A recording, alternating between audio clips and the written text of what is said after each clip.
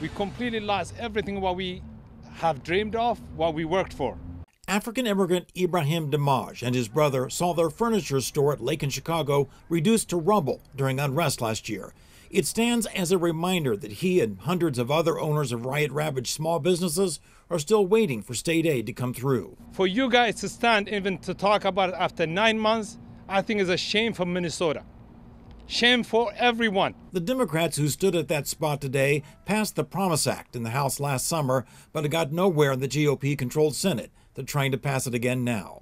We cannot be divided and picking and choosing who's the winner and the loser.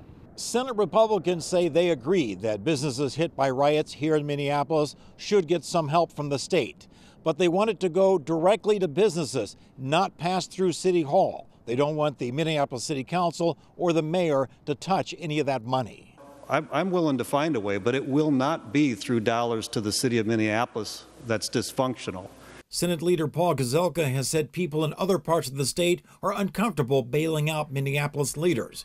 But a new study by the Minneapolis Regional Chamber found the city generates 3 times more in tax revenue than it receives in state aid. I will share I've been frustrated with the narrative of a bailout. What we're talking about here is not a bailout, it is about asset preservation. We are not asking for a handout in Minneapolis and Saint Paul. We are asking for the same treatment, the same consideration that we would give to anybody else who is struggling and hurting and needing the help. In Minneapolis, John Croman, KARE 11 News. The Promise Act and the bonding bill will both be heard in a House committee tomorrow, while similar bills in the Senate are on hold for now. We are